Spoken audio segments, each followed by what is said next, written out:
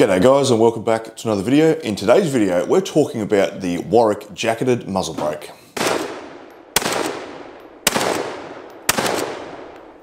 So a while back, Warwick decided to send me a jacketed muzzle brake to test, and here's what I found. It's pretty bloody good. Now, many of you may have seen these pop up, and I have seen these pop up on Facebook throughout last year, and every single time someone would post one up, there was always 10 people in the comments going, what the bloody hell is that thing? I thought it'd be good to do a video on it so that you guys can see what it is, what it does, and how it's going to work. So a jacketed muzzle brake or a blast forwarding device or a sound mitigation device, there is a few different names in the industry for this very, very similar concept.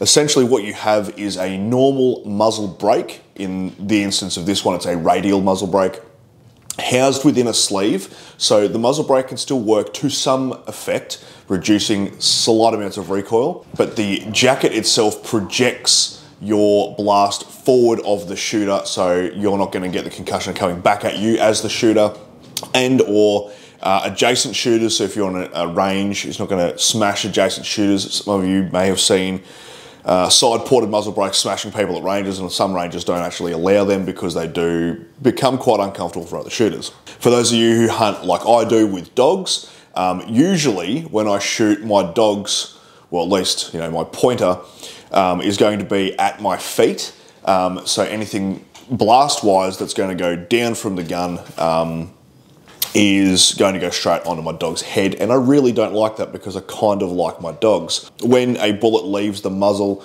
you do get a big round-shaped shockwave, and that's called bottle shock. On a sidebar, bottle shock affects your projectile, but we're not talking intermediate or external ballistics today, we're talking about muzzle brakes. What this will do is we'll push all of the gases and all of the concussion of the sound waves forwards, not downwards, sideways, upwards, or backwards towards you, the shooter. Now, it's not a suppressor, it doesn't change the amount of sound. All it does is push the gas and the shockwave forwards instead of sideways and backwards. That's all it's doing. It's not a suppressor, it's not a sound mitigation device, even though that's what one of the companies call it. It doesn't mitigate shit, it just moves it somewhere else. So obviously I went and tested it. Obviously, being me, I didn't test it in the way that it's intended to be used. It's intended to be used on like 5.56, 2-3, and 300 blackout, if you read their website. So they do make like a 2-3 version and then a 30 cal version, but the 30 cal version is designed for 3-inch blackout. I thought, you know what, I'm going to step that up a bit, so I shot it out of 7 rem mag. Why? Because I bloody well can. I figured if it can handle the concussion of a Magnum, it can handle the concussion of pretty much everything else. So when Warwick asked which one I wanted, I said I wanted the 30 cal version. Now the 30 cal version, as I said before, is designed for 300 blackout. It comes with a 5/8 24 thread.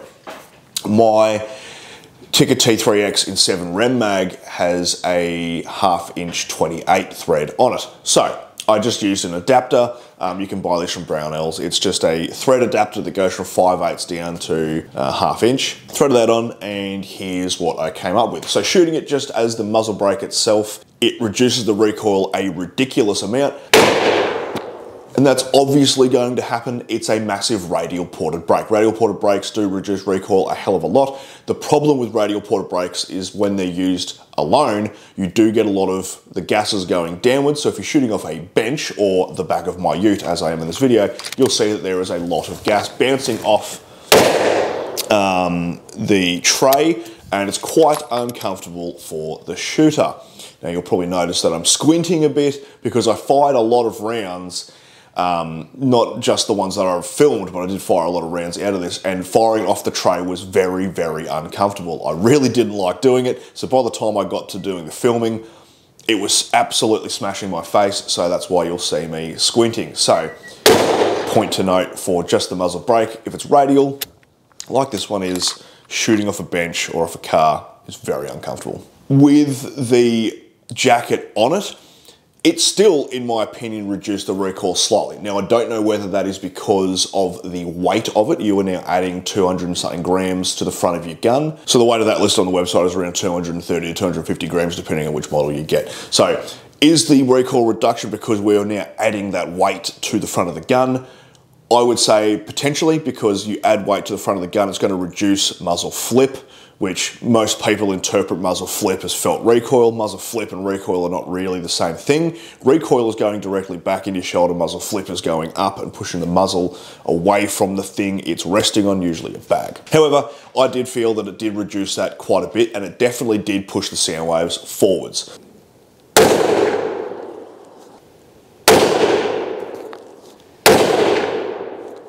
As the shooter, I didn't get all of the massive concussion. Now, when I shot it, that same rifle without anything on, just as a bare barrel, in the footage you will see, one, there is a shitload more recoil, and two, there are a lot more gases bouncing off the tray of the ute, coming back at me as the shooter. And obviously if I had adjacent shooters or if I was freehand shooting and I had a dog underneath me, they would feel that too.